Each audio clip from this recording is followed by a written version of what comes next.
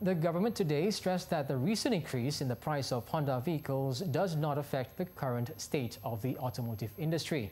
The Finance Ministry said the government has always ensured that the taxation policy on the local assembly vehicle CKD industry would not impede business growth and increase CKD vehicle market prices.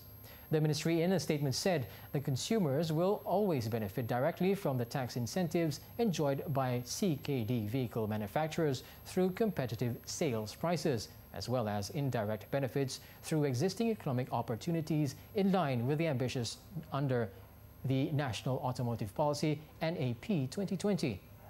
The ministry said there had been no change in the excise duty or custom incentive policy under the Industrial Linkage Program and stressed that the local automotive industry remains stable. The statement is in response to a media release made by Honda Malaysia on February 21st, announcing a 5% to 9% increase in sales prices for some models and variants.